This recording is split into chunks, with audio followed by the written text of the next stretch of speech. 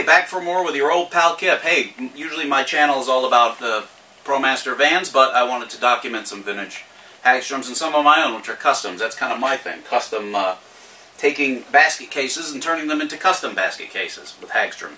I'm not going to go over the details of what a Hagstrom is. Well, maybe I will.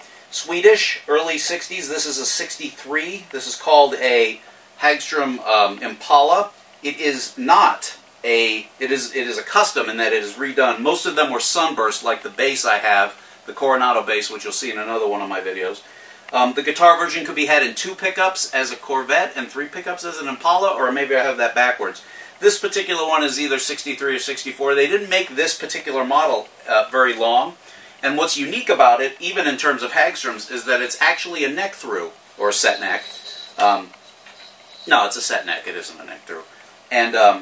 And I have customized it, of course, with a custom pickguard. I have also, this is how it would have come with 3 single coils.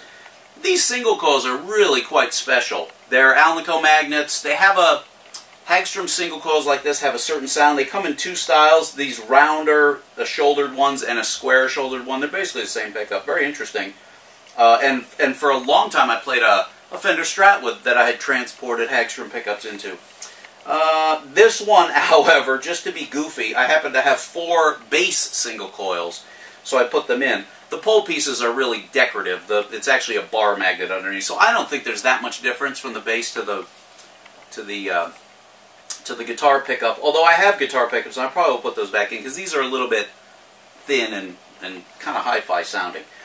Wonderful guitar. They make a reissue of this, as a matter of fact, although it's not quite the same, but wonderfully light, wonderfully thin. The claim to fame of Hagstroms is super thin, fast-playing necks with low action, small frets, and a very flat radius.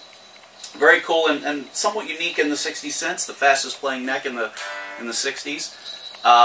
This is a wonderfully light and balanced guitar. When I got it, it was just a body with the neck, and I added everything. I added the paint, the tuners, the tremolo, which I'm missing the arm, but the tremolo is also pretty cool. What makes Hagstrom special also is, in case you don't know, is this bridge design. Each individual string is adjustable fore and aft, side to side, and up and down. It's a 3-axis setup. You can do all kinds of crazy stuff, and I use kind of a spread string spacing, just as happens to me by preference, but you wouldn't be able to do that with, there may be a Gretsch that does that somewhere along the line. Anyway, enough of me yakking. I'm going to start, I just have each of the pickups on a toggle. The original version would have had this kooky switch plate from an accordion where you could select 1, 2, 3, and then you had a tone control, and you had 2 volume controls, and a lever volume like on the bass video I have. Very cool, that lever thing. Volume lever is superior to volume knob, I think. I just have a master tone and a master volume and an individual on-off for each pickup. Anyway, let's party, shall we? We're plugged in. Let's try the bridge pickup. This is going to be quite biting. You can hear it.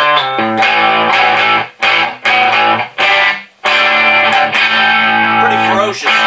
So much so that I'd turn the tone down to get something out of that sound.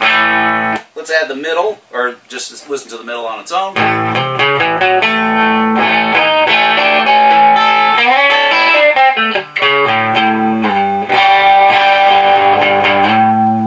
And the neck, which is really where the action's at on this particular guitar.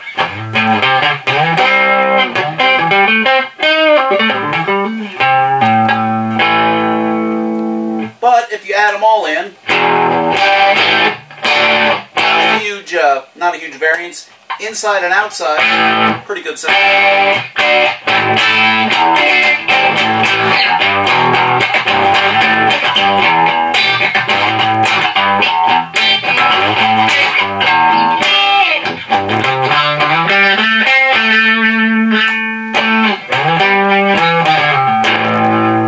Do this, get into this thing.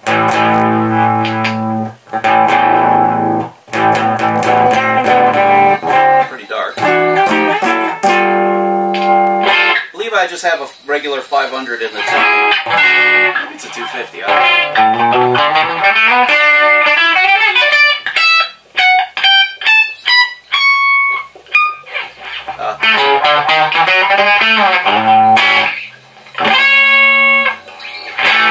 And there you get the idea.